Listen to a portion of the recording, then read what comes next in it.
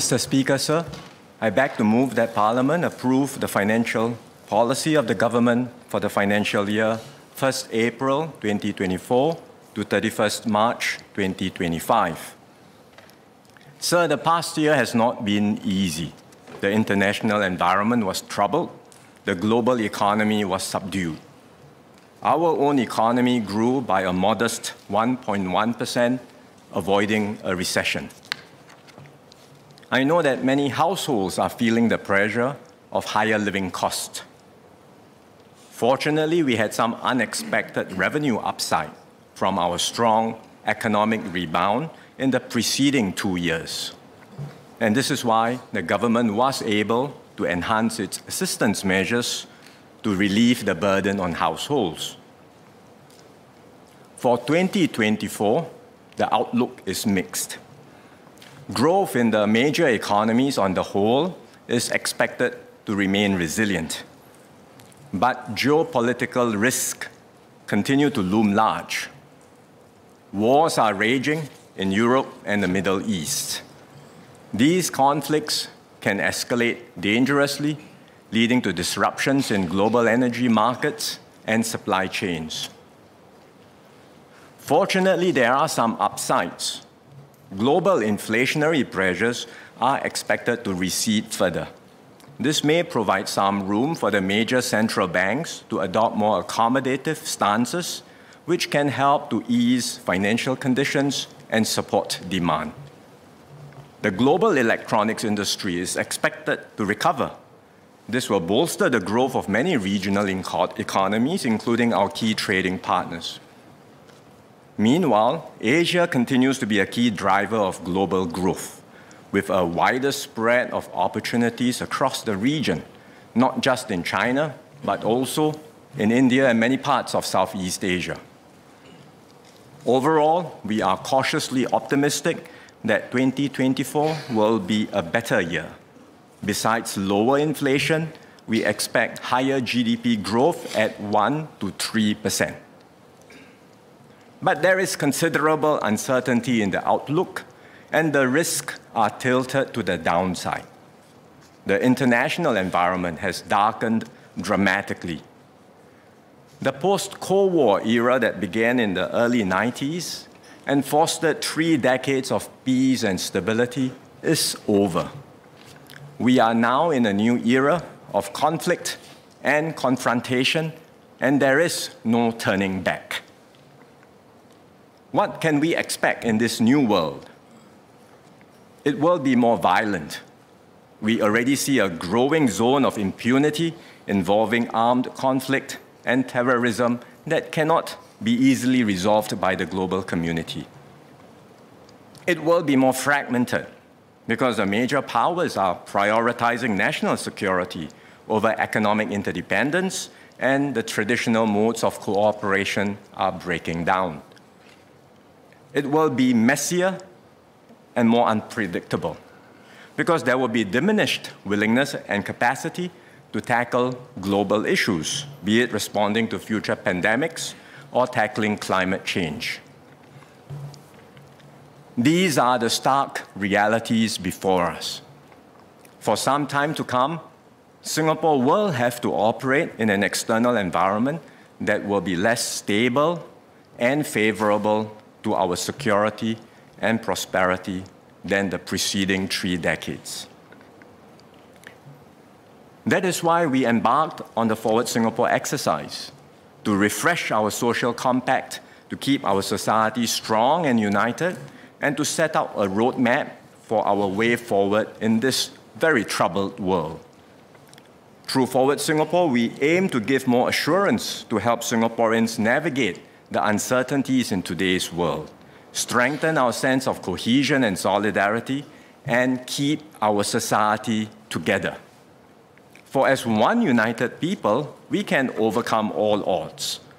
We can turn every challenge into opportunity and every vulnerability into strength. We can build a nation that is vibrant and inclusive, fair and thriving, resilient and united. We have an ambitious agenda to achieve these shared goals. We have major plans to unfold over the coming years. Some are ready to be implemented now. Others will require more time to study or to work out the implementation details. In this budget, we will roll out the first installment of our Forward Singapore programs. Budget 2024 is therefore about taking concrete steps to build our shared future together. We will tackle immediate challenges for households and businesses, pursue better jobs, better growth, and equip our workers for life, create more paths for equality and mobility, provide more assurance for families and seniors, and ultimately forge a stronger and more united nation. And I will touch on each of these in turn in the rest of my speech. Sir, we have enjoyed low inflation in Singapore for more than a decade. But inflation rose sharply in 2022 following the outbreak of the war in Ukraine, which led to significant increases in global energy and food prices. Despite the unprecedented surge in prices, we had good economic growth in 2022. So incomes that year rose faster than inflation, and Singaporeans were better off in real terms. Unfortunately, this didn't happen last year. Inflation had in fact started to moderate, but economic growth also slowed. As a result, real incomes declined. We had picked up early indicators of this negative trend, and that's why I introduced the cost of living support package in September last year and enhanced the assurance package to over $10 billion. While we expect the situation to improve this year, there are uncertainties in the outlook, as I mentioned just now. So in this budget, I will do more to support households and further enhance the assurance package. First, I will provide an additional $600 in CDC vouchers for all Singaporean households. The first $300 will be disbursed in end June this year. The remaining $300 will be disbursed in January next year. Second, I will provide a cost of living special payment of between $200 and $400 in cash. This will be extended to adult Singaporeans with accessible income of up to $100,000 and who do not own more than one property. Third, I will provide additional one-off USAVE rebates to help households cope with increases in their utility bills.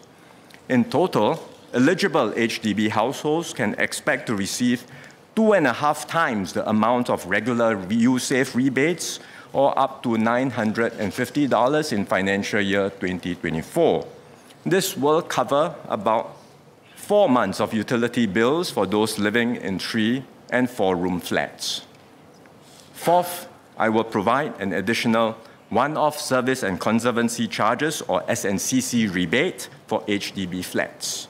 Together with the regular SNCC rebates, eligible HDB households will receive up to 4 months of such rebates in financial year 2024.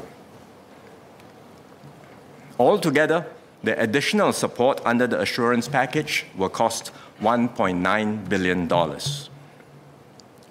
We have designed this package so that lower-income families get more support. We have also ensured that larger households, particularly those with seniors and children, get more support. Let me give some illustrations. A lower-income household of 4 with 2 young children will receive about $5,500 in benefits in financial year 2024. This comprises cash, Medisave top-ups, USAVE and SNCC rebates, and CDC vouchers. A middle-income household of 4 with 2 young children will receive about $3,000 in benefits.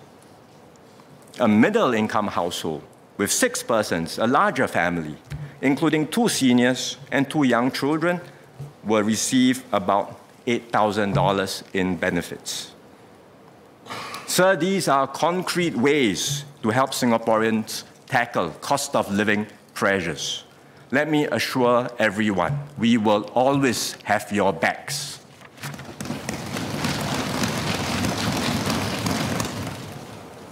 Beyond the assurance package, I will top up the GST voucher fund by $6 billion. This delivers on our commitment to permanently defray GST expenses for lower and middle-income households through the GST voucher scheme. Businesses also need help to manage rising costs. Many companies have seen increases in their wage bills, rental, and utilities, amongst others. I will therefore introduce an enterprise support package which will provide $1.3 billion in support to companies. First, companies will receive a 50% corporate income tax rebate capped at $40,000 in the year of assessment 2024. Not all companies are profitable and some may not benefit from such a rebate. So I will provide a minimum benefit of $2,000 in cash payouts for companies that employ at least one local employee in 2023. Second, I will enhance the enterprise financing scheme, which helps Singapore enterprises with their financing needs. The maximum working capital loan quantum will be permanently raised to $500,000. I will also extend until 31st March 2025 the enhanced maximum trade loan quantum, as well as the government's risk sharing of project loans to support domestic construction projects. Third, I will extend the Skills Future Enterprise credit by a year to 30th June 2025. The credit provides additional support for eligible employers to cover their out-of-pocket expenses when they embark on workforce and business transformation. With this extension, employers will have another year to claim any unused credit. The measures in this enterprise support package are tilted towards firms that make the effort to restructure and transform. I encourage all firms to make full use of these schemes so that they can thrive and succeed amidst a more challenging operating environment. The enhanced assurance package and the enterprise support package will provide some near-term relief to Singaporean households and firms. These are needed during this period when inflation, while moderating, remains on the high side. But they are not permanent solutions. In the longer term, the best way to deal with inflation is to ensure that our firms and workers are more productive and that real incomes continue to rise sustainably. Our key priority, therefore, is to ensure a strong, innovative, and vibrant economy. And this is absolutely essential to secure good jobs and better lives for all Singaporeans and on a sustained basis. Since our early days of independence, we have been able to defy the odds and consistently achieve good economic performance. But we cannot afford to be complacent, especially in a more complex and volatile external environment. In past years, some had suggested that Singapore should slow down. Don't have to grow so quickly. Indeed, that happened last year. Our economy grew by just about 1%. But if we were to experience similarly slow growth for several years in a row, we will be in trouble. We will have no chance of improving our collective well-being. Singaporeans' living standards will be dented. We will not be able to afford the social services we need, and in the end, lower-income workers and families will be hit the hardest. We therefore make no apology for pursuing growth. To be clear, we are not going for growth at all costs. There is a limit to how fast we can grow due to the tighter constraints we face in land, labor, and carbon. But by focusing on productivity and innovation, we can push the frontier and grow at an average of about 2 to 3% each year over the next decade. Now, this is an ambitious goal given our stage of economic development, but we must aim high so that Singapore keeps moving forward and our people continue to enjoy more opportunities and a better quality of life. A crucial enabler for growth is our ability to attract high-quality and high-value investments to Singapore, because such projects bring the latest know-how and capabilities and create good jobs for Singaporeans. So far, our investment pipeline has been healthy. Despite a challenging external environment last year, EDB exceeded its targets and brought in investments which are expected to create over 20,000 new jobs. But the competition for investments is getting tougher. Governments around the world are rolling out vast subsidies to attract investments, especially in strategic industries.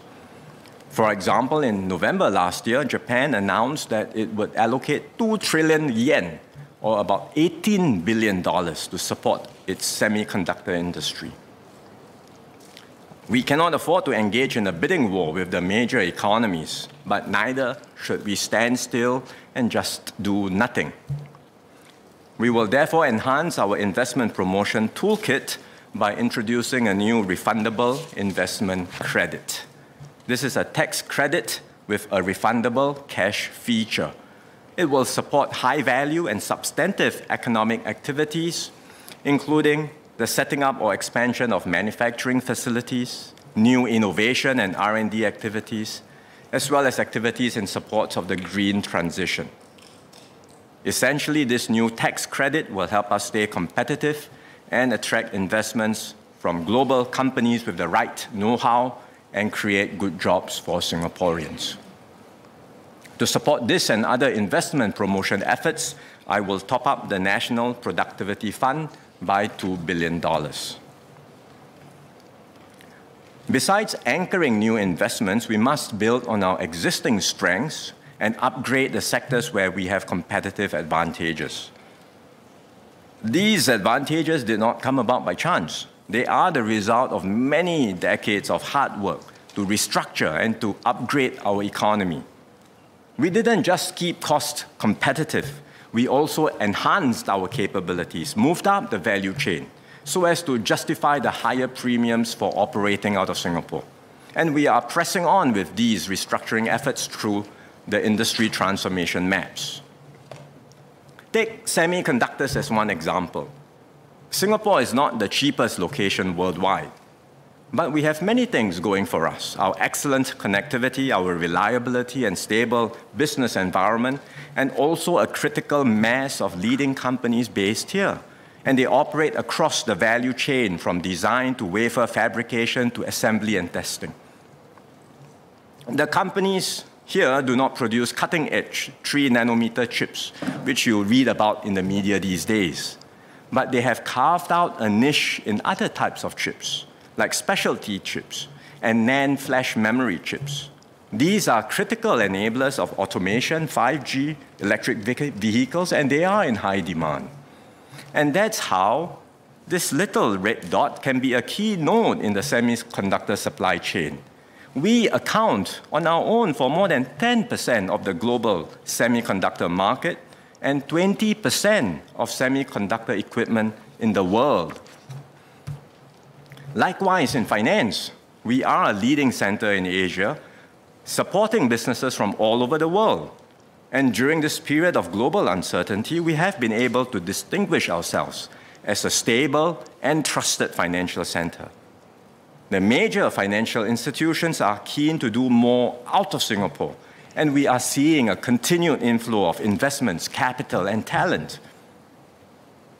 So whether in advanced manufacturing or high-end services, the strengths we have today are not easily replicated by others.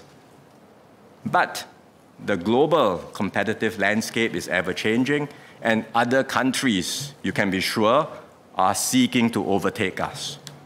And so in this budget, I will set aside resources to reinforce our competitive lead. I will top up the Financial Sector Development Fund by $2 billion. This will give MAS more resources to take full advantage of current opportunities and extend our lead in the financial services sector.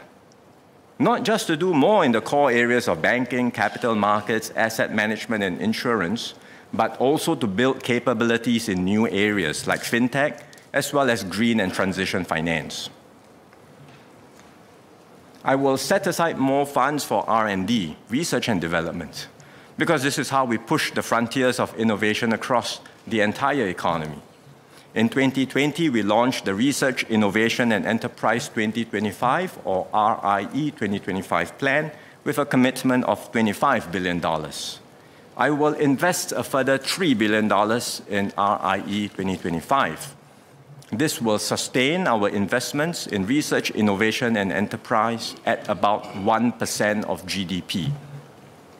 And the additional resources will go towards research and related investments in national priorities like advanced manufacturing, sustainability, the digital economy, and healthcare. Our investments in R&D will take some time to translate into concrete outcomes, but we must take a long-term view. For these investments help to develop a critical mass of capabilities, ideas, and talent.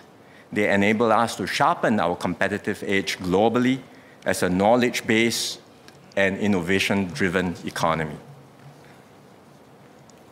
Besides a steady commitment to R&D, we also need to harness the full power of technology across our key sectors. One critical emerging technology is artificial intelligence. AI is not just about ChatGPT or large language models. It is a general-purpose technology, like electricity, the internal combustion engine, the computer, or the internet. It has the potential to transform a wide range of industries and to enhance productivity across many existing processes, from drug discovery to organizing warehouses or driving vehicles. Singapore is already recognized as a serious player in AI development.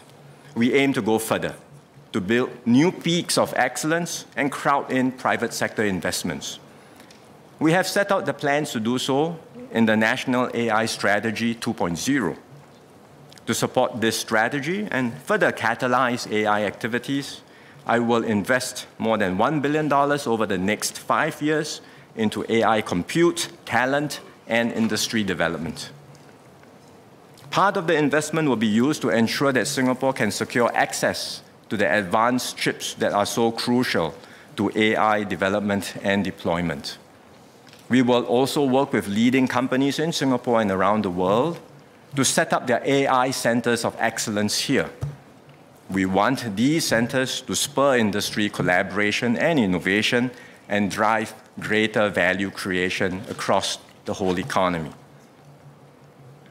In tandem, I will allocate additional resources to catalyze investments in upgrading our nationwide broadband network. With the additional investments, we aim to enable mass market access to broadband speeds of up to 10 gigabits per second in the second half of this decade.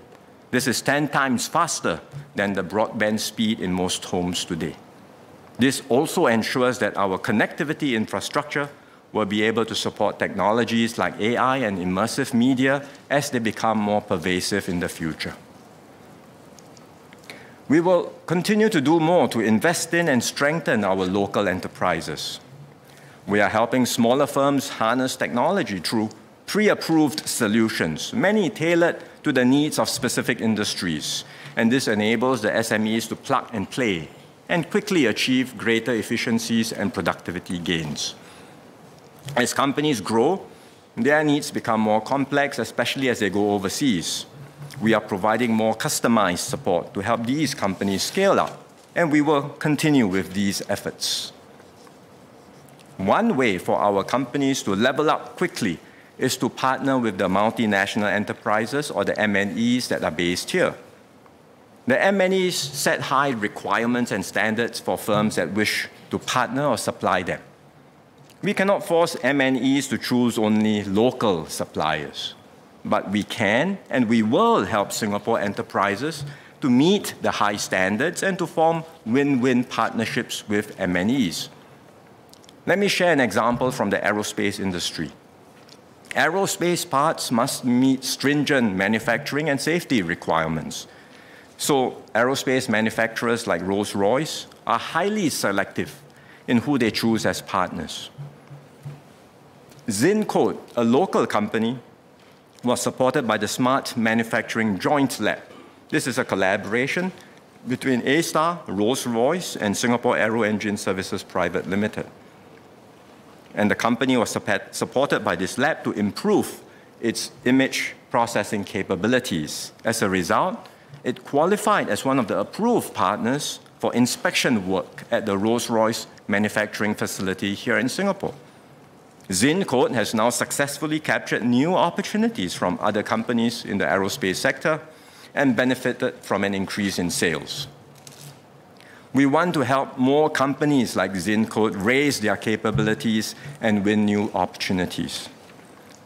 Today, we have the Partnerships for Capability Transformation, or PACT scheme. This supports collaborations between larger companies and SMEs in the areas of supplier development and co-innovation. I will enhance PACT to support partnerships in more areas, including capability training, internationalization, and corporate venturing. With the enhanced PACT, we aim to help more of our local firms plug into global supply chains, compete in markets abroad, and grow to become industry leaders in their own right. For firms to be competitive, they also need to embrace sustainability. SMEs today sometimes still treat sustainability as an additional imposition and cost.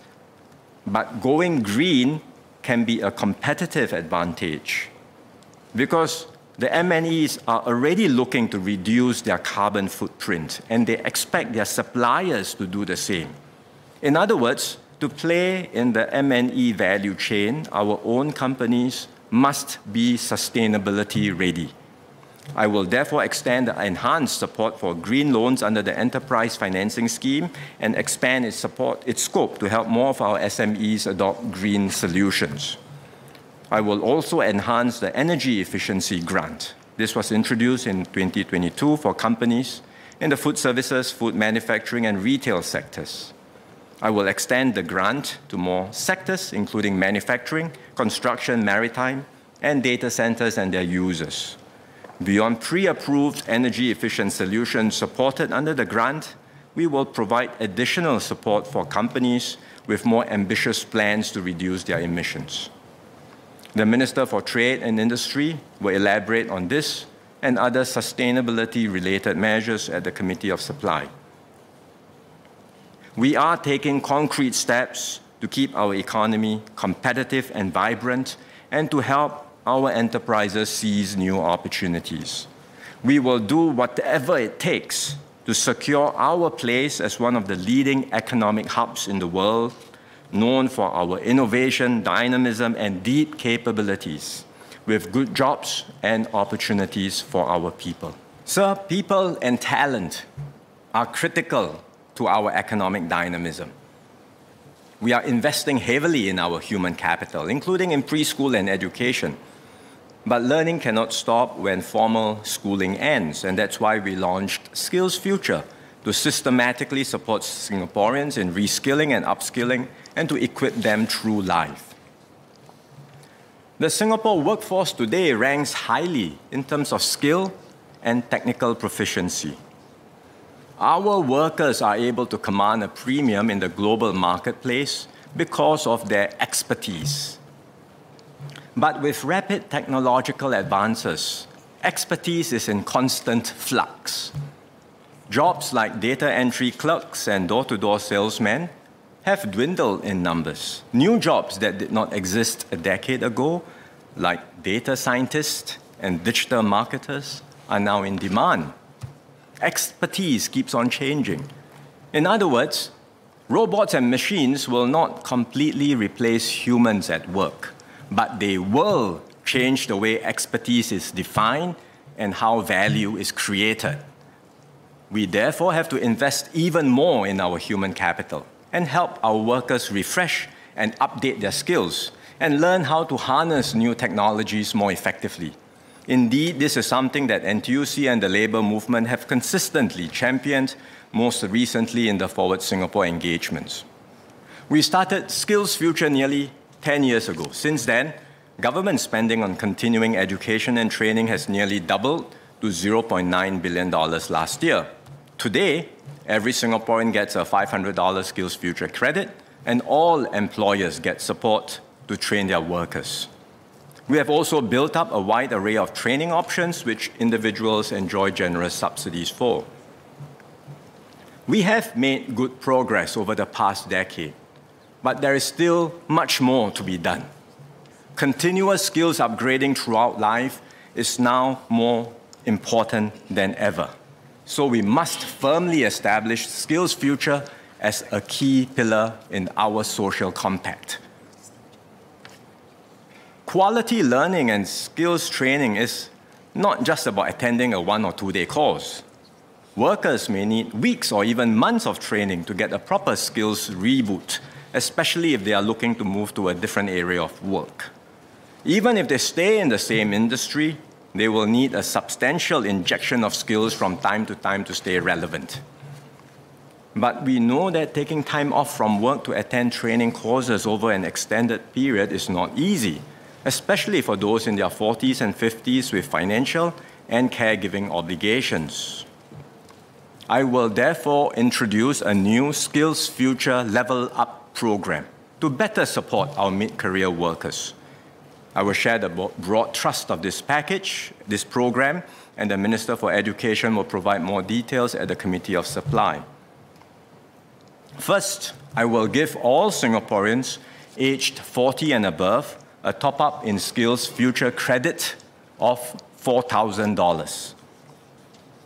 All Singaporeans aged 40 and above will get the top-up in May this year. For those who are younger, you do not have to worry. Your turn will come. You will get the top-up when you turn 40. We have deliberately allowed the existing basic tier of $500 in Skills Future credit to be used for a wide range of courses, and this was to instill a habit of lifelong learning. The new credit, this $4,000 credit, will be more targeted in scope. We will confine its usage to selected training programs with better employability outcomes. This includes part-time and full-time diploma, post-diploma, undergraduate programs, as well as courses for the progressive wage model sectors. And that's because we want participants taking up these programs to be assured of better employment outcomes after they have completed their training. Second, to provide more reskilling options, I will provide subsidies to all Singaporeans aged 40 and above to pursue another full-time diploma at our polytechnics, ITE, and arts institutions from academic year 2025 onwards. In other words, we will give every Singaporean another bite of the education subsidy. Even after you have graduated from an institution of higher learning as a younger person, you can come back again after you turn 40 to do a full-time diploma, and it will be at subsidized rates. Third, I will provide a monthly training allowance to Singaporeans aged 40 and above who enroll in selected full-time courses. This training allowance will be equivalent to 50% of one's average income over the last available 12-month period and will be capped at $3,000 per month. Every individual can receive up to 24 months of such a training allowance throughout their lifetime. And this will support the full duration of a Skills Future career transition program and more than half the duration of most qualifications issued by our institutes of higher learning. What do these changes mean for our workers? Take the example of Mr. Kelvin Lee, 40 years old now. He graduated from Singapore Polytechnic with a diploma in electronic computer and communication engineering. He works today as a project director at Kuhn Engineering, which is a mechanical and electrical service provider. With the Skills Future Level Up program, he will enjoy a $4,000 top-up in Skills Future credit. He can use the credit to pursue a second diploma.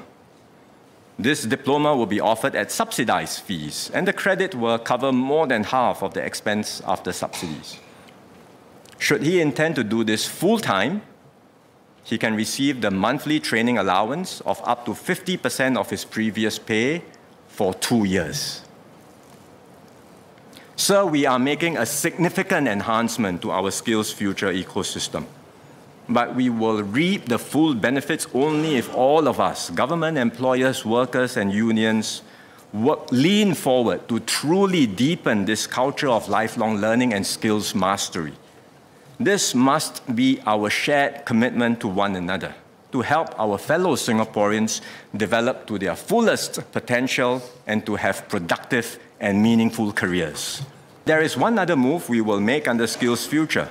We know that technological changes will bring about more churn in the economy. Even when the economy as a whole is doing well, some businesses or even some industries may be suffering.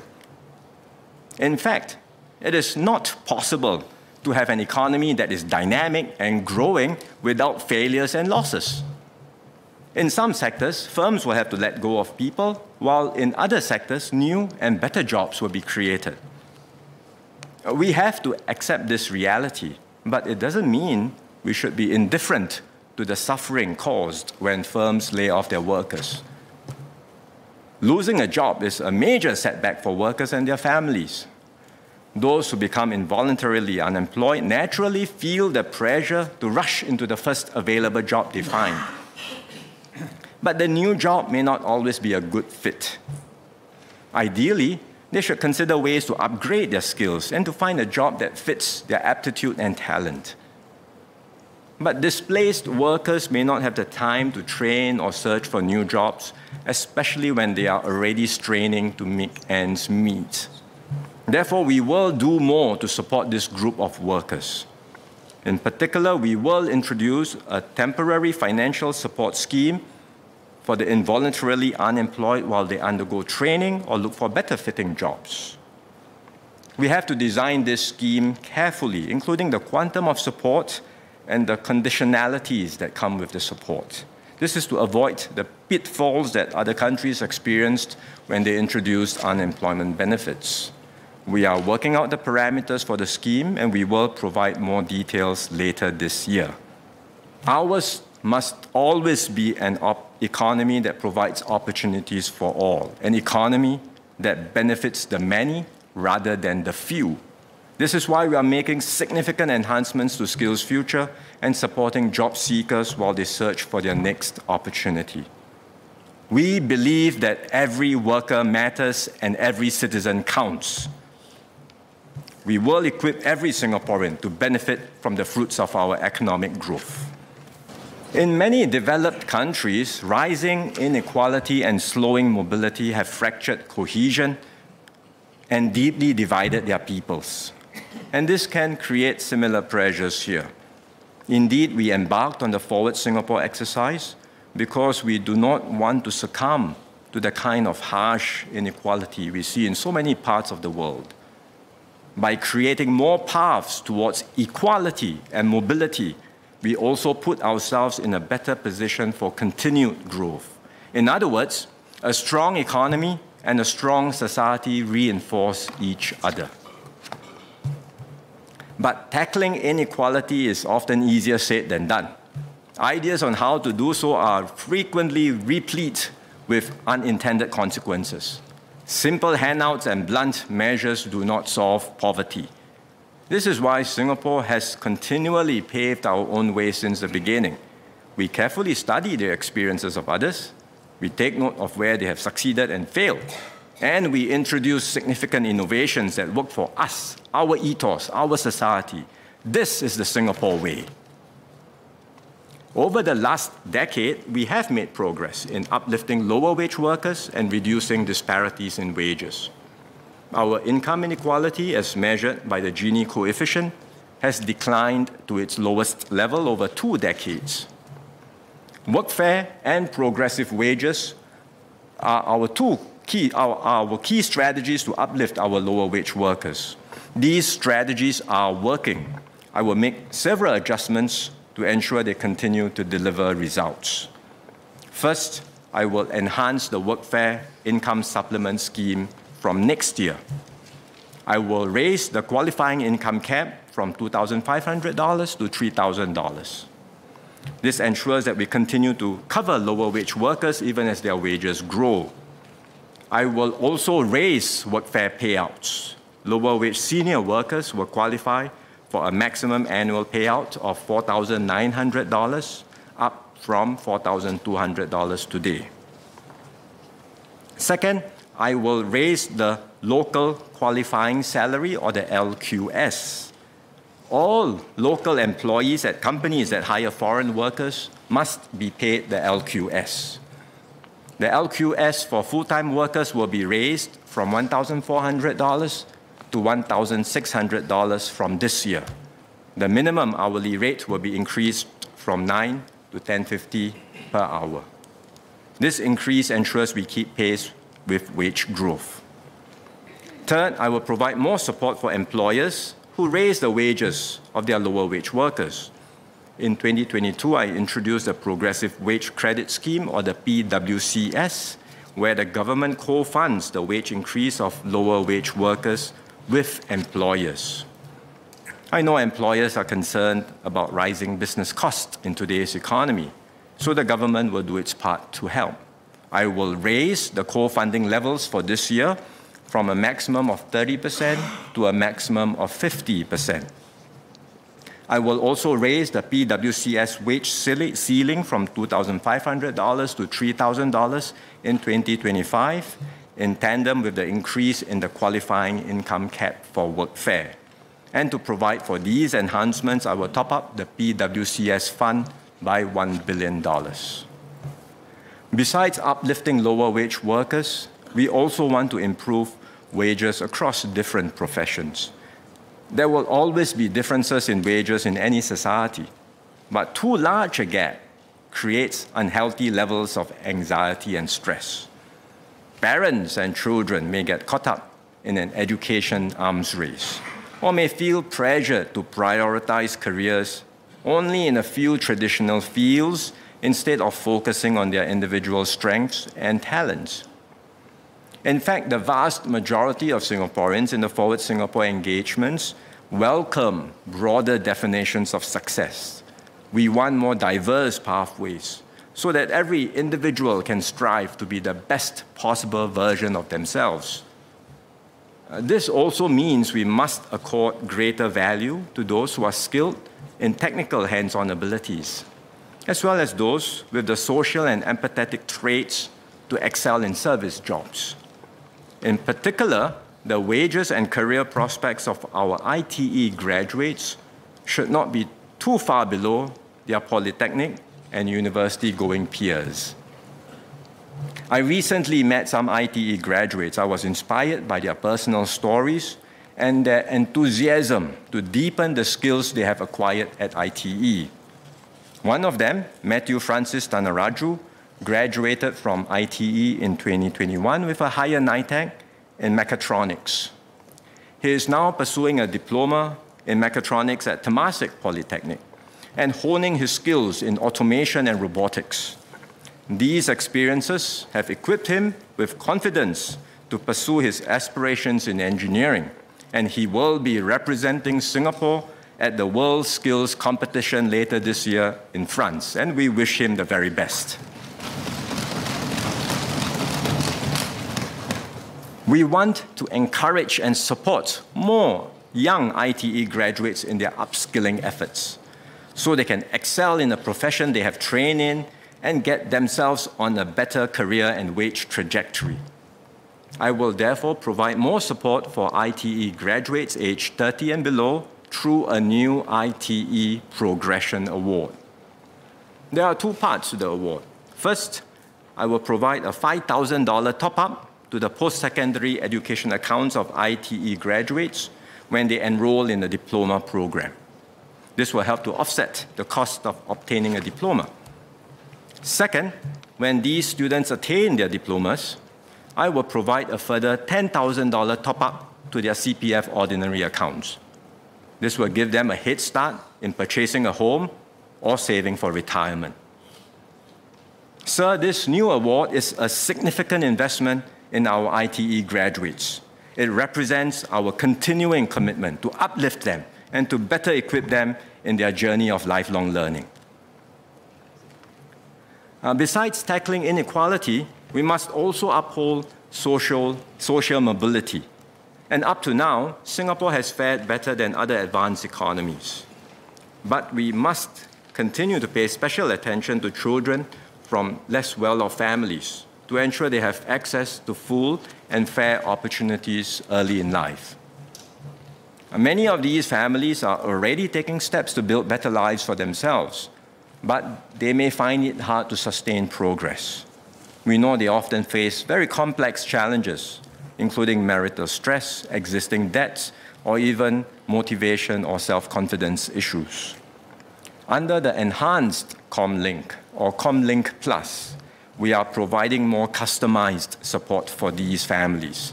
We are getting family coaches and volunteer befrienders to work directly with these families. They will jointly develop action plans to improve their life circumstances, and the coaches will provide additional support to the families so as to encourage and motivate them towards their goals. The additional support will be rolled out in the form of ComLink Plus progress packages. And this is yet another major innovation in our social policy landscape. For example, adults in the family can each receive payouts of up to $600 every quarter through a combination of cash and CPF if they secure a job and stay employed. Those who make voluntary contributions to their CPF will receive matching grants from the government to grow their savings faster. And this, combined with existing schemes like the Fresh Start Housing Scheme, will help these families buy their own homes. We will also partner with corporates and community groups to implement the ComLink Plus progress packages. The donors can provide additional financial support to these families and contribute in other ways like befriending and mentoring to help them get back on their feet again. So in this budget, we are taking further steps to ensure that all Singaporeans have opportunities to take on work they find meaningful and fulfilling, build on their talents, give their best, and be rewarded fairly for it. This is how we keep the Singapore dream alive and well for all our people. The government will do our part, but I want to emphasize that it is not just about the government doing more. We also need our employers, community groups, as well as families and individuals themselves to step up. Together, we can and we will build a fairer, a more equal, and a more inclusive Singapore. Next, let me touch on our plans to build a Singapore made for families, an endearing home for all of us to sink roots, grow up, and grow old in. Families are the bedrock of our society, and we will support their needs at every stage of life. Let me start with support for our children to give them a strong foundation in life. We will continue to take steps to improve preschool affordability. At government-supported preschools, we extend generous subsidies so that out-of-pocket expenses are kept affordable. We will lower the fees further so that full-day preschool expenses for dual-income families will be comparable to those of primary school and after-school student care. We will do so in 2 stages. I will reduce monthly childcare fee caps in government-supported preschools in 2025 to $640 for anchor operators and $680 for partner operators. This is before the childcare subsidies which all families benefit from. I will make another move to reduce fee caps in 2026, and the details will be announced later. I will also enhance existing preschool subsidies for lower-income families. Currently, more subsidies are given to children with working mothers. I will extend these higher subsidies to all children from lower-income families, including those with non-working mothers. This will benefit up to 17,000 children. In schools, we will do more to help our children develop the competencies and values they need to thrive in a more unpredictable future. MOE is placing more emphasis on competencies like adaptive and inventive thinking, communication skills, and civic literacy. We want to encourage and recognize students who demonstrate such competencies, including by enhancing the EduSave Awards. I will therefore top up the EduSave Endowment Fund by $2 billion to support these and other education initiatives. For young couples who are getting ready to settle down and form their own families, timely access to affordable housing is critical. We are helping such first-timer families by ramping up BTO supply and giving them greater priority. We are also making flats in choicer locations more affordable and in a way that's fair and inclusive through the Prime, Plus, and Standard framework. And this will be implemented later this year for new BTO projects. Some couples have already booked their BTO flats, but they may like to have a place to stay temporarily while they wait for the completion of their flats. And this is especially the case for those with young children. Currently, HDB offers subsidized rental housing under the Parenthood Provisional Housing Scheme, or the PPHS. HDB receives many such applications for the scheme, and it is ramping up supply to meet the demand. But in the interim, we do want to do more to support such young families with urgent housing needs. I will therefore provide a PPHS open market voucher for 1 year to support eligible families who rent a HDB flat in the open market. In this budget, I will also do more for families of persons with special needs or disabilities. We know that families of children with special needs face greater cost pressures due to higher fees at education and care services. Every student at a special education or SPED school already benefits from more subsidies than a primary school student in a mainstream school. But the fees at most SPED schools remain higher than those of mainstream schools due to the higher underlying cost. We are studying further moves to alleviate the cost pressures on these families. As a first step, I will reduce the maximum monthly fees at SPED schools to $90, down from $150 today. I will also lower the fee caps at all special student care centers to reduce the out-of-pocket expenses for families. For adults with disabilities, I will provide more support for their employment and integration into the community. I will expand spaces in sheltered workshops and day activity centers where they can undergo skills training, and launch more enabling services hub to provide community support to persons with disabilities and their caregivers. The respective ministers will share more on each of these moves at the Committee of Supply. I will do more to support the retirement needs of our seniors, and let me start with some adjustments to the CPF system.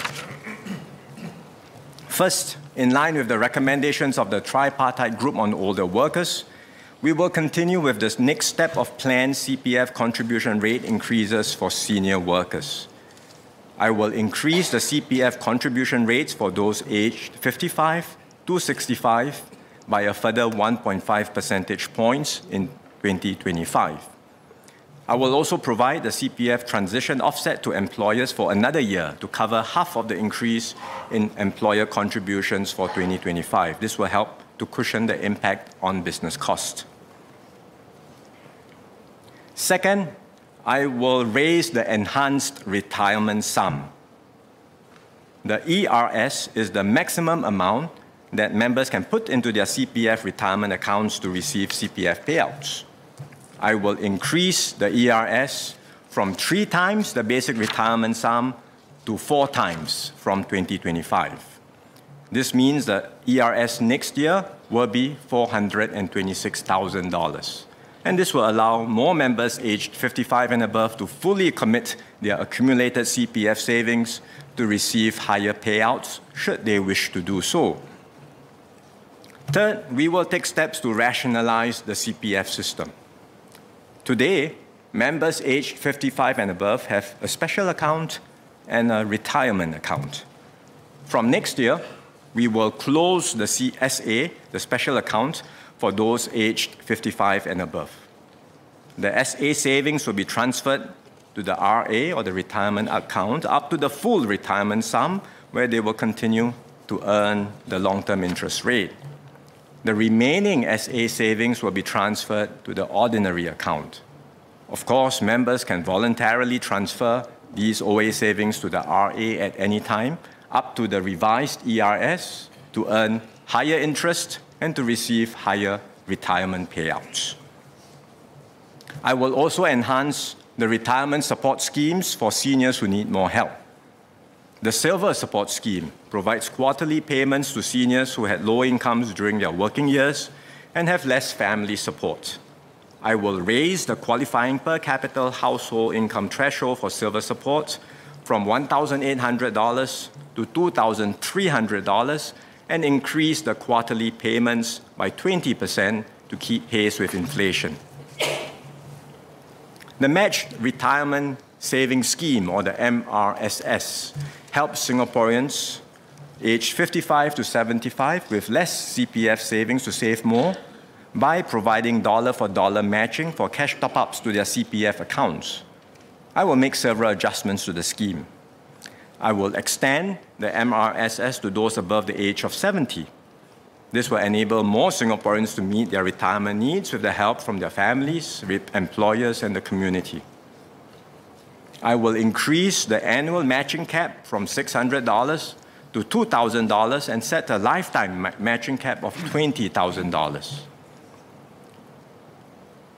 Currently, we provide a tax relief to encourage Singaporeans to top up their CPF. But the matching grant is already a significant benefit extended by the government. So we will remove the tax relief for the cash top-ups that attract the matching grant. These changes to the Silver Support Scheme and the MRSS will take effect from 2025. Young seniors who are currently in their 50s and early 60s will get an additional boost for their retirement through the Majula package. This was announced by Prime Minister Lee at last year's National Day rally. While the package is geared towards supporting young seniors, Pioneer and Merdeka generation seniors will benefit too. In fact, all Singaporeans born in 1973 or earlier will receive at least one component of the Majula package. Let me explain. First, I will provide an earn and save bonus to help seniors earning up to $6,000 per month accumulate more retirement savings. They will receive a yearly bonus of up to $1,000 for as long as they work, with more going to those who earn lower incomes. Second, I will provide a one-time retirement savings bonus of between $1,000 and $1,500 to seniors with retirement savings below the basic retirement sum. Both these bonuses will be for seniors who live in a property with annual value of $25,000 or less and own no more than one property. Third, I will provide a one-time MediSave bonus to all seniors born in 1973 or earlier. Young seniors with less means will be given the higher tier of $1,500, and all other seniors will receive $750. The Minister for Manpower will share more details at the COS. In all, the Majula package will benefit about 1.6 million Singaporeans at a total lifetime cost of $8.2 billion. To honor this commitment without burdening future generations, I will set aside $7.5 billion in a new fund, the Majula Package Fund, and this will be sufficient to cover the lifetime cost of the package after accounting for investment income of the fund. Another significant undertaking is healthcare. Over the years, we have invested heavily to ensure healthcare remains affordable and accessible for all. MOH's annual budget has tripled within a decade, and we have put the additional spending to good use. We are devoting more resources to areas of growing importance like preventive health, support for our seniors, and mental health and well-being, as recently affirmed by this House. We also continue to enjoy improvements in health outcomes with Singaporeans living longer and healthier lives. But with a rapidly aging population, the fiscal pressures of healthcare will only grow. As a responsible government, we have to plan ahead and set aside sufficient resources to keep healthcare affordable for all.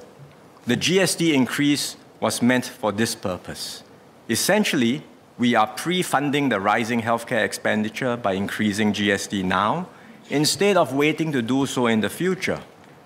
Because if we wait, we will end up imposing a heavier burden on our future selves and our children.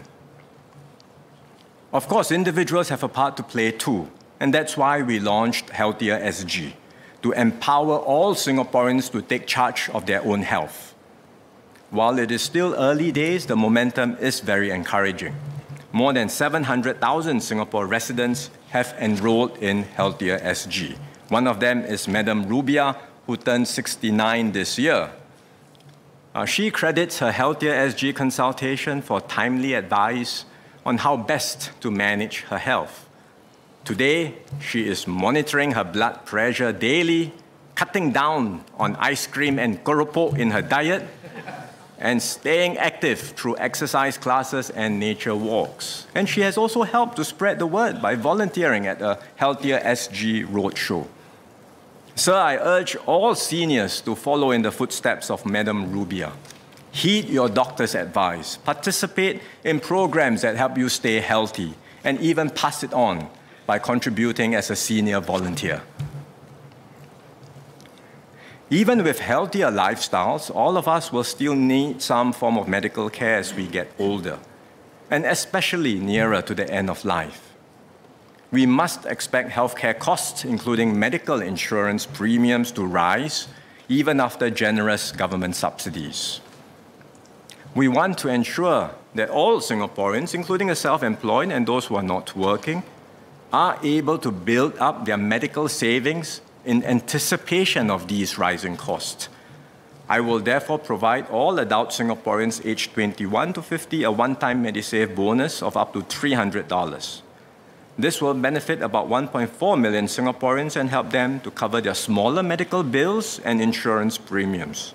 And coupled with the modular package for older cohorts, we will collectively provide a Medisave bonus for about 3 million Singaporeans this year. To provide more support for healthcare costs, I will also update the per capita household income thresholds for our healthcare and associated social support subsidy schemes. Such schemes include the MediShield Life Premium subsidies, the Community Health Assist Scheme or CHAS subsidies for primary care, and subsidies for outpatient and inpatient treatments at our public hospitals.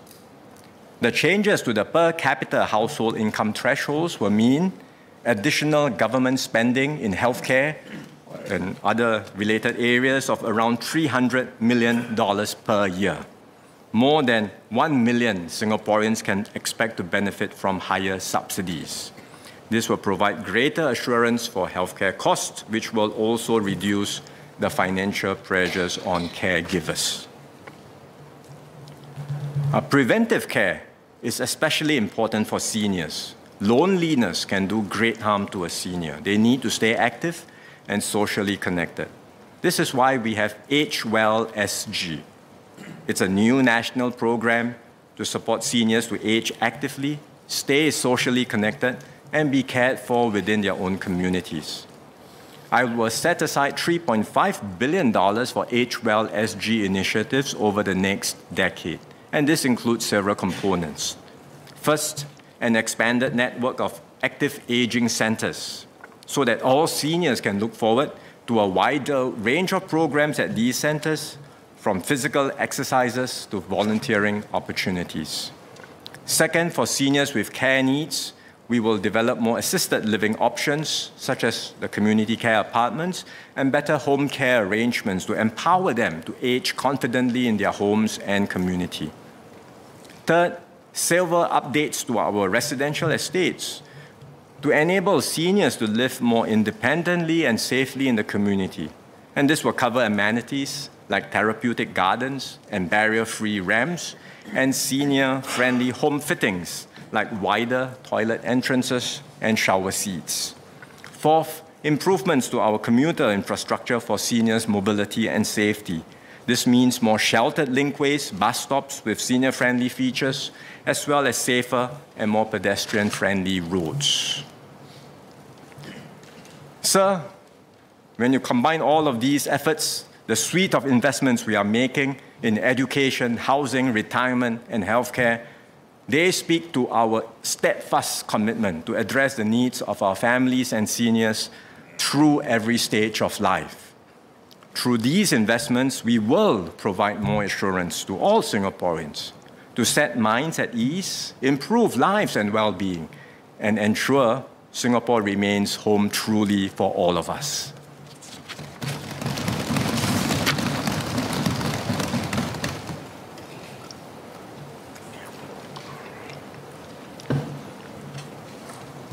Alongside our investments to strengthen our economy and society, we will also make the investments needed to forge a stronger and more united nation. We will safeguard what makes Singapore special and resilient, our commitment to take care of and defend one another, sustain the trust we have in each other and our institutions, and build our strong sense of national pride and identity. Since independence, we have invested steadily to safeguard our peace and security. Over the last 2 decades, we have allocated around 3 to 4% of our GDP annually to MINDEF's budget. At the same time, over the past decade, our spending on domestic security has doubled to more than $8 billion, or about 1.3% of our GDP. We will continue to build and maintain a strong and effective SAF and home team. We will invest in them, upgrade their capabilities year by year to protect ourselves from potential aggressors and security threats. The backbone of our defense and security remains national service. We owe a huge debt to our national servicemen who have served faithfully and made immeasurable sacrifices for our peace and security. I will therefore provide $200 in the form of Gov.sg credits to all past and present national servicemen, including those enlisting this year. It is a small gesture, but when you add it all up, it will cost us $240 million and benefit 1.2 million national servicemen. I hope this will go some way in expressing our appreciation and gratitude to our national servicemen, as well as their families, for all that they have done and will continue to do for our country.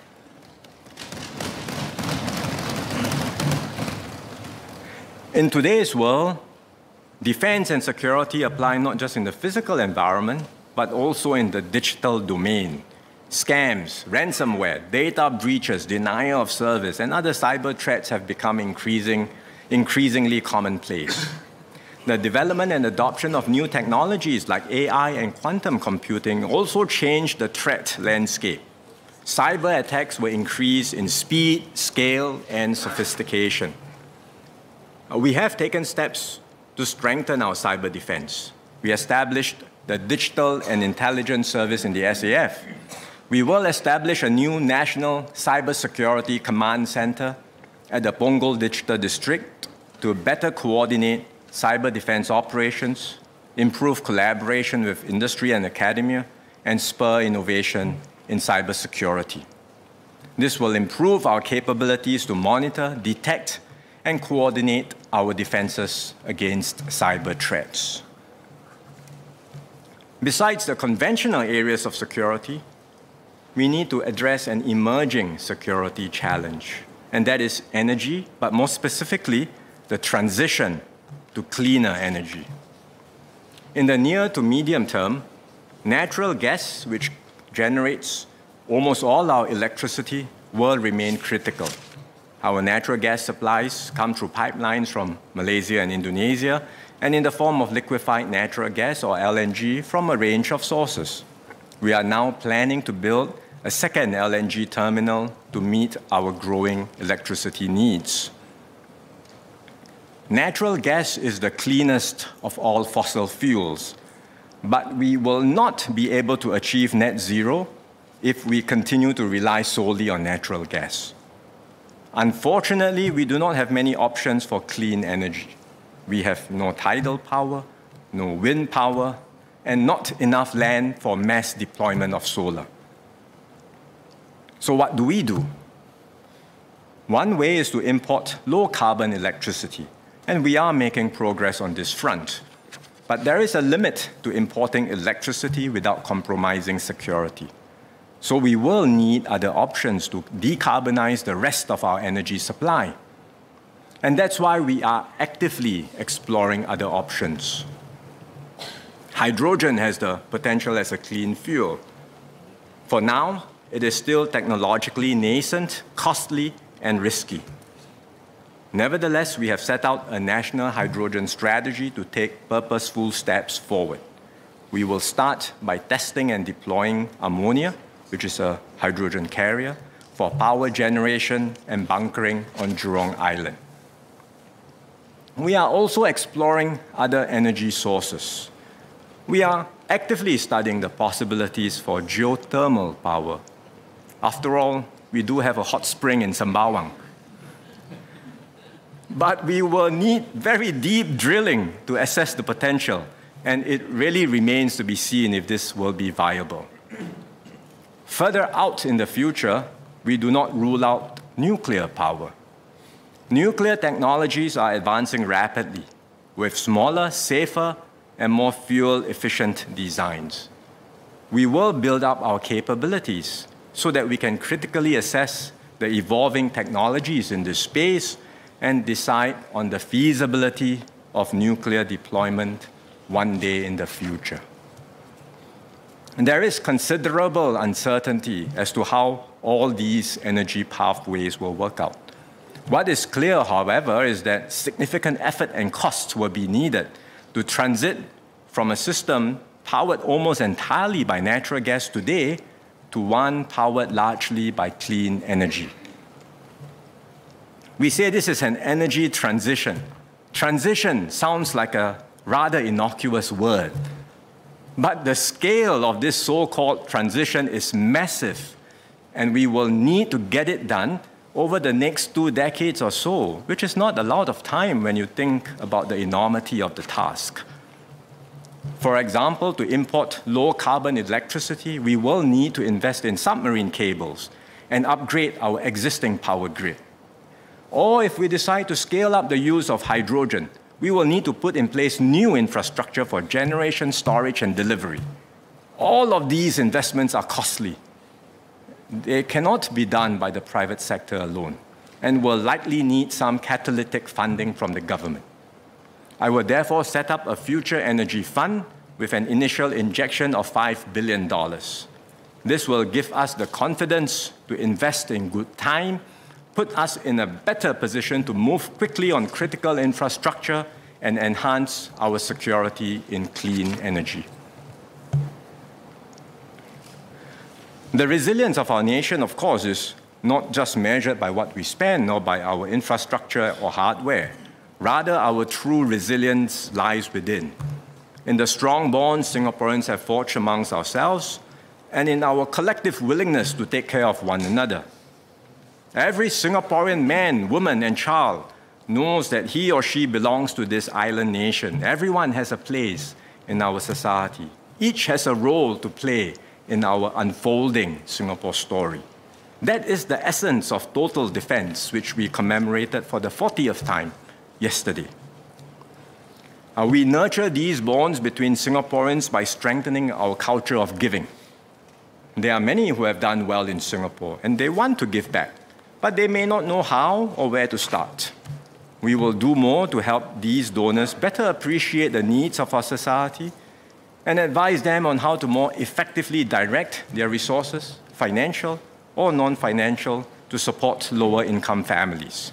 This effort will be led by the Community Foundation of Singapore in partnership with MSF and the Community Chest. In the same spirit, we want to encourage charities to work together to uplift each other and better meet the needs of their beneficiaries. I will do so by extending the Charities Capability Fund Collaboration Grant for 3 years, till end financial year 2026. This will support collaborative projects amongst charities to enhance their governance, efficiency, and capabilities. Doing good also extends beyond our shores. Many Singaporeans readily step forward to support those affected by humanitarian crises overseas. We saw this in the relief efforts following the devastating earthquake in Turkey and Syria last year, and also in the generous donations in response to the human tragedy arising from the Israel-Hamas conflict.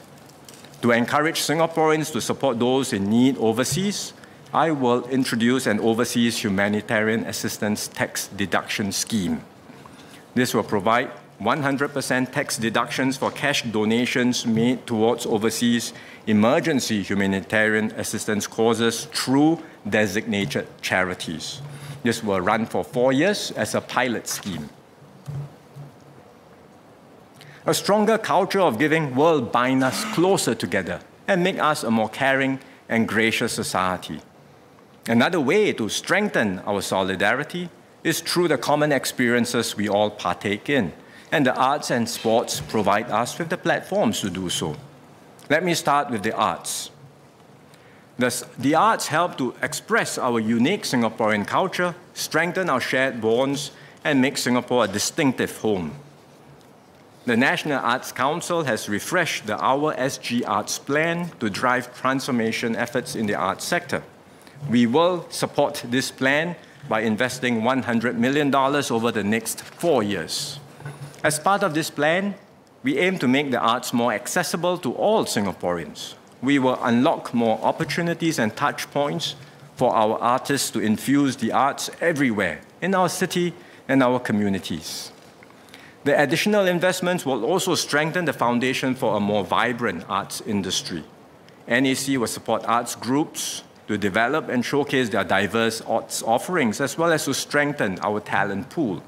Self-employed artists will also benefit from more development opportunities to broaden and deepen their skills. Apart from the arts, there are few endeavors that can rally the country and ignite the Singapore spirit like sports. From the grassroots to the global stage, from community participation to high performance, sports bring Singaporeans from all walks of life together. At a grassroots level, we will enable more Singaporeans to participate in sports by continuing to support the Sports Facilities Master Plan.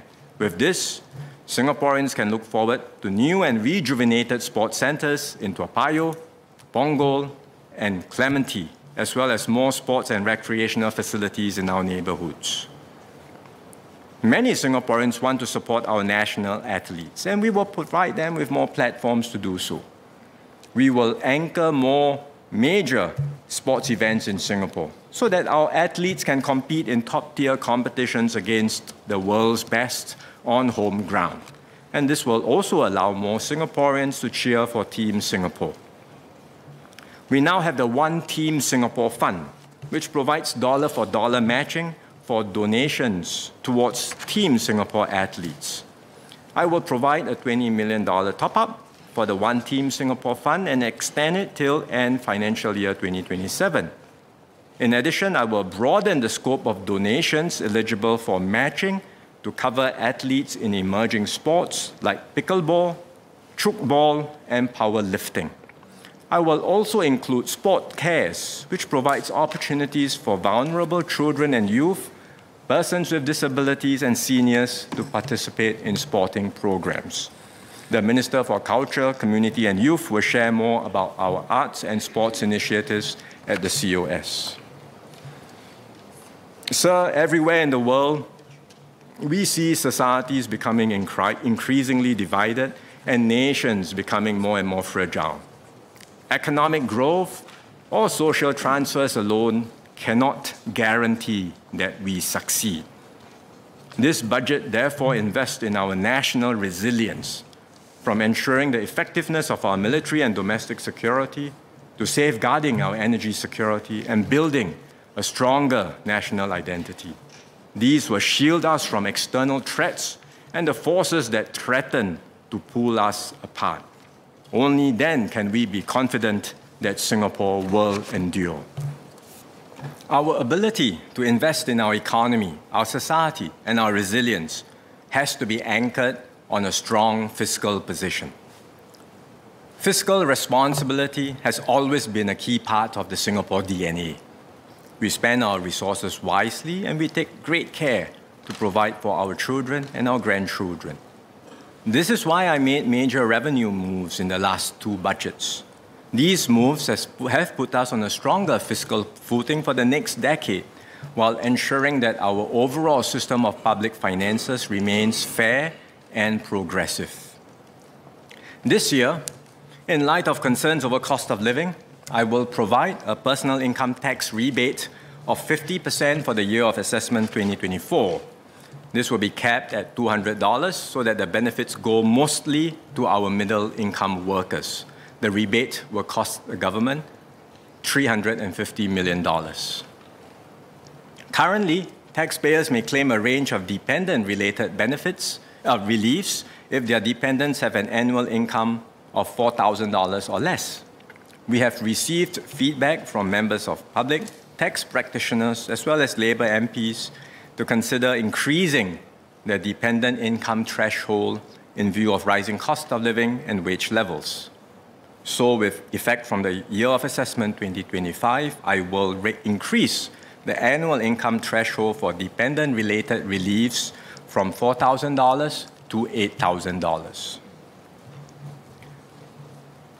In Budget 2022, I announced a two-step increase in property tax rates for residential properties.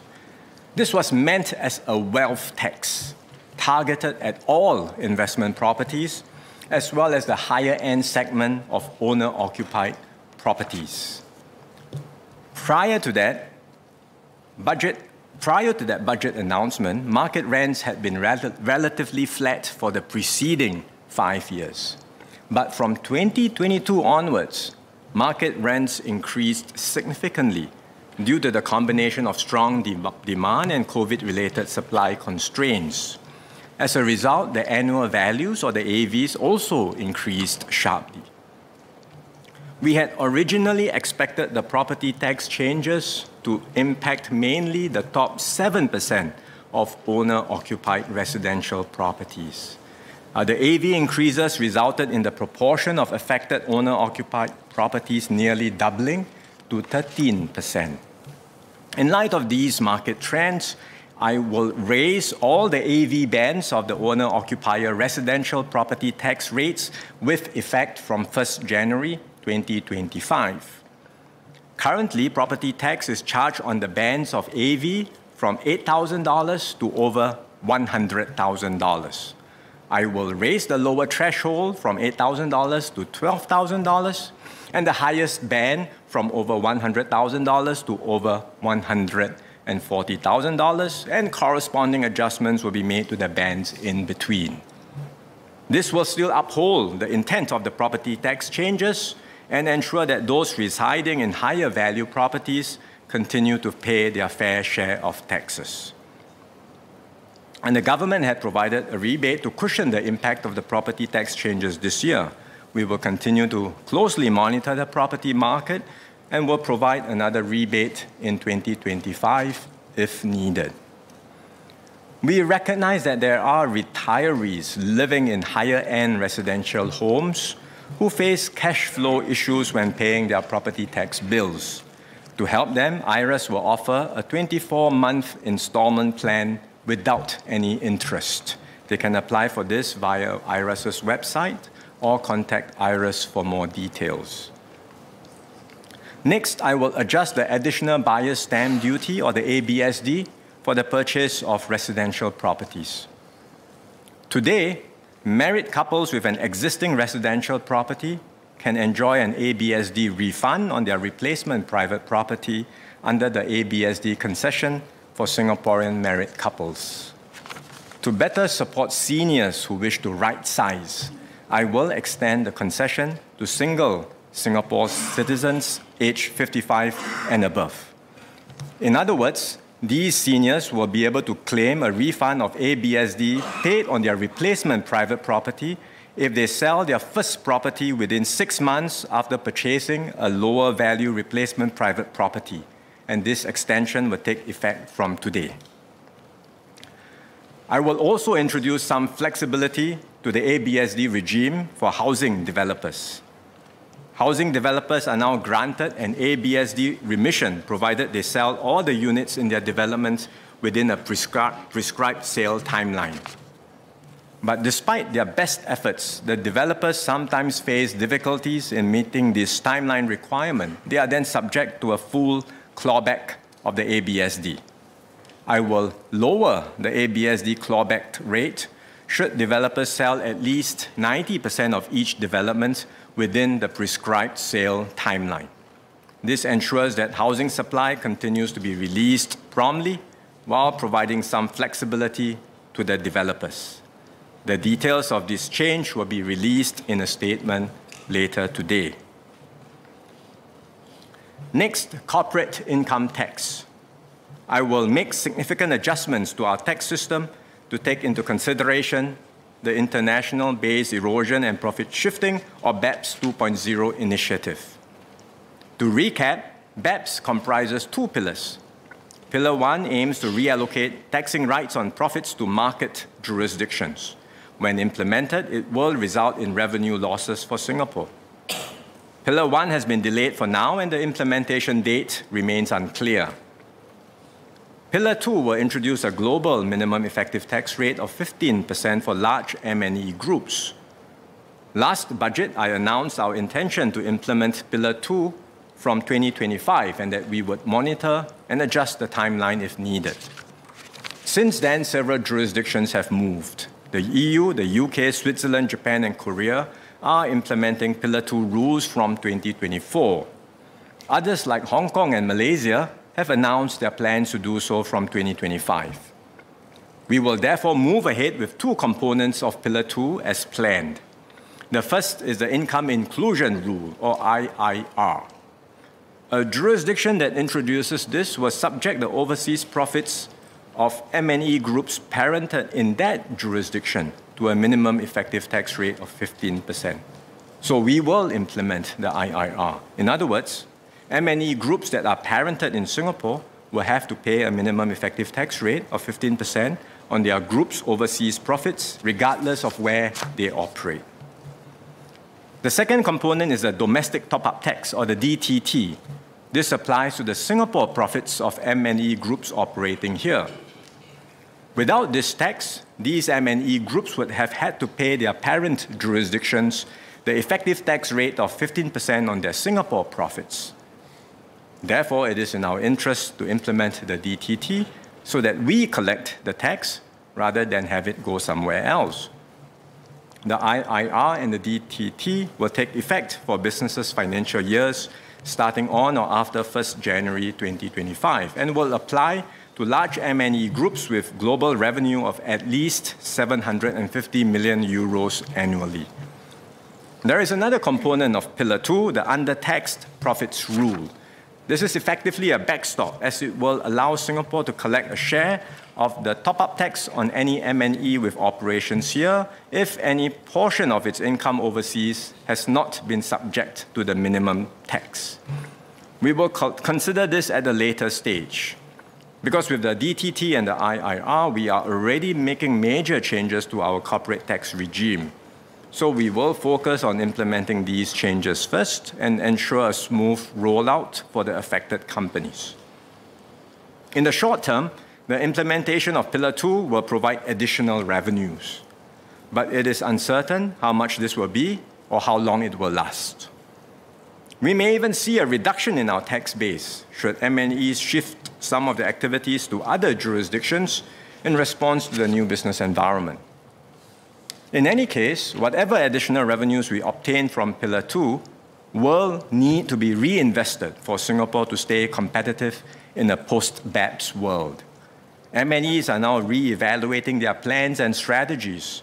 Other governments are also enhancing and refreshing their investment promotion toolkits. And that's why we are introducing the refundable investment credit, which I mentioned earlier. We will also have to spend more to support new investments, research and innovation activities, and sustain our economic competitiveness. Overall, given the significant spending required to stay competitive at this point, I do not expect the new moves to generate net revenue gains for Singapore on a sustained basis. I will also make some further tax adjustments to ensure our tax system remains fair and competitive, and details of the tax changes are in the annex to the budget. Sir, last year, the Ministry of Finance released a set of projections of our medium-term fiscal outlook. These showed that government spending has been rising steadily over the years. Our spending in the late 2000s was around 15% of GDP, and over the span of 10 years, it has grown by 3 percentage points of GDP to around 18% of GDP. We expect spending to continue rising in this decade. Healthcare is one key driver for the increase, but there are additional spending needs fueling the increase. We will have to spend more for the major moves to decarbonize our economy, as I explained earlier. As part of Forward Singapore, we are making significant policy shifts to strengthen our social safety nets and provide more assurance to Singaporeans. I've just introduced some of these measures in this year's budget. We will spend around $5 billion on Forward Singapore policy moves in financial year 2024 and close to $40 billion in total by the end of this decade. In our projections, MOF had assessed that government spending will increase to around 20% of GDP by 2030. For now, that remains our assessment. Assuming we stay within this range of spending increase, we should have sufficient revenues to maintain a balanced budget over the coming years. But the medium-term fiscal position is tight because there are so many pressures for us to spend more, be it on healthcare, social needs, or the energy transition, and these are all big-ticket items. We will have to manage these expenditures carefully, or we will end up with a significant funding gap. We can already see this happening in many other advanced economies where public finances are on an unsustainable path and fiscal systems are at risk of breaking. We must never allow this to happen in Singapore.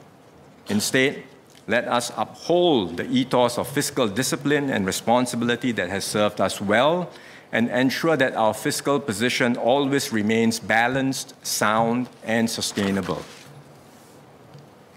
Sir, let me now summarize our fiscal position for both financial year 2023 and 2024. For financial year 2023, our revenue collections were better than expected, and this was mainly due to higher corporate income tax collections. The additional revenue will allow us to pay for new spending, including the $7.5 billion injection to the Modular Package Fund. Accounting for both our revenue upside and higher spending, we expect to end financial year 2023 with a deficit of $3.6 billion, or 0.5% of GDP.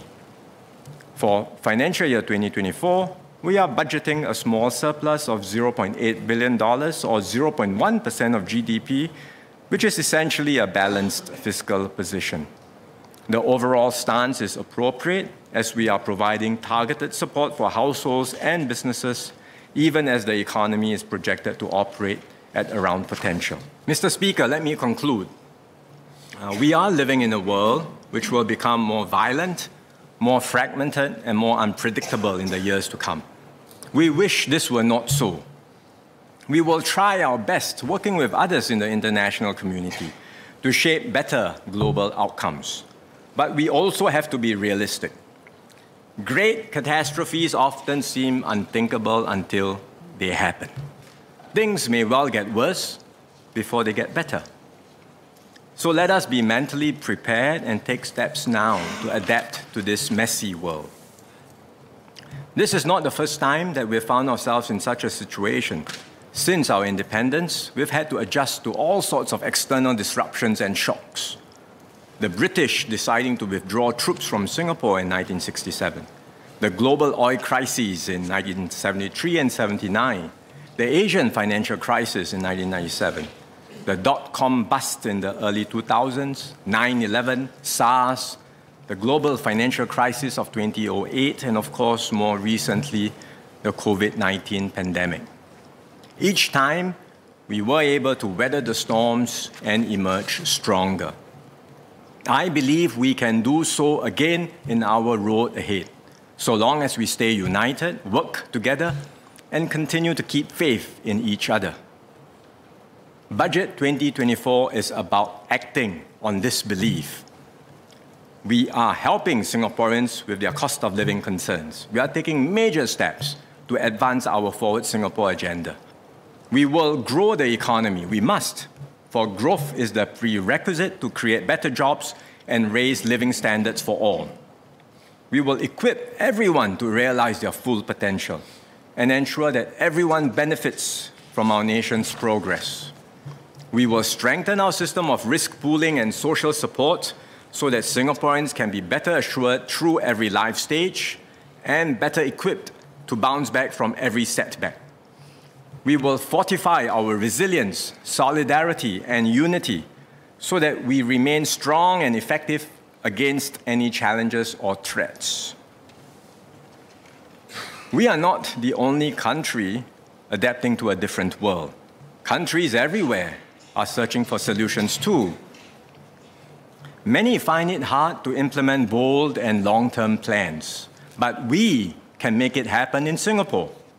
We are able to do so because our fiscal position is healthy and sustainable. Our government has the trust of Singaporeans. Our people are united and our social compact is strong. These are the critical ingredients behind the Singapore story.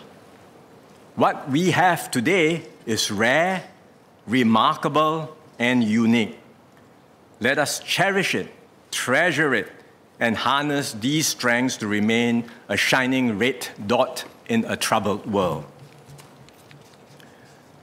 During the dark days of COVID-19, which feels like a bad dream to all of us now, I visited Riverside Secondary School.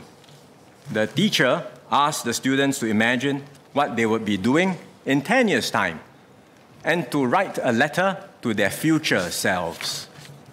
One student, Levin Ong, wrote, and I quote, "Dear future Levin, I hope you have been well in these past 10 years. I'm grateful for how Singapore is dealing with COVID-19. The challenges I face are small compared to others during this difficult time. I want the world to be a better place and contribute back to society to the best of my ability. I hope by 2030, I have made a better world for everyone. Hope for the future, giving back to society, each one of us doing our best to make this a better place for all. That's what this is about. Mr. Speaker, let us draw inspiration from young Singaporeans like Levin, move forward with confidence, and build our shared future together."